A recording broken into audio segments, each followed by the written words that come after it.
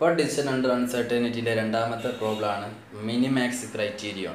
അപ്പോൾ minimax criterion എങ്ങനെയാണ് calculation ചെയ്യുന്നത് നോക്കാം. നേരത്തെ ചെയ്ത അതേ ക്വസ്റ്റ്യൻ വെച്ചുകൊണ്ട് തന്നെയാണ് ഇവിടെ കാൽക്കുലേഷൻ ചെയ്യുന്നത്.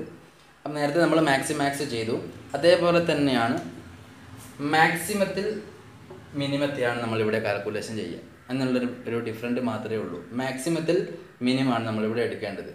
ആ മാക്സിമത്തിൽ മിനിമം എന്ന് പറയുന്നത് A1 എന്നുള്ളതിലെ ഏറ്റവും മാക്സിമം. ആദ്യം നമ്മൾ എടുക്കേണ്ടത് A1, A2, A3 എന്ന് എഴുതി. അതിലെ A1ലെ ഏറ്റവും മാക്സിമം എന്ന് പറയുന്നത് 700 ആണ്. A2ലെ ഏറ്റവും മാക്സിമം എന്ന് പറയുന്നത് 500 ആണ്. A3 ഏറ്റവും മാക്സിമം എന്ന് പറയുന്നത് 300 ആണ്. അപ്പോൾ ആദ്യം നമ്മൾ മാക്സിമം എടുക്കുക, എന്നിട്ട് മിനിമം എടുക്കുക. ആദ്യം ഈ ഭാഗത്ത് പറയുന്ന സാധനത്തെ നമ്മൾ എടുക്കുക. രണ്ടാമത്തത്, അപ്പോൾ ആദ്യം നമ്മൾ ഓരോന്നിലെ മാക്സിമത്തെ എഴുതി, ഇനി എടുക്കേണ്ടത് മിനിമം ആണ്. അപ്പോൾ ഏറ്റവും മിനിമം എമൗണ്ട് എന്ന് പറയുന്നത് ഇതിൽ A3 ആണ്.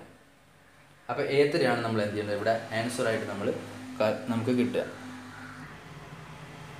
അപ്പോൾ നോക്കാം, മാക്സിമത്തിൽ മിനിമം എന്ന് പറയുന്നത് നമുക്ക് കിട്ടിയ ആൻസർ A3 ആണ്, 300 ആണ്. അപ്പോൾ മാക്സിമത്തിൽ മിനിമത്തെ നമ്മൾ എന്ത് ചെയ്തു, കാൽക്കുലേഷൻ ചെയ്ത് കണ്ടുപിടിച്ചു.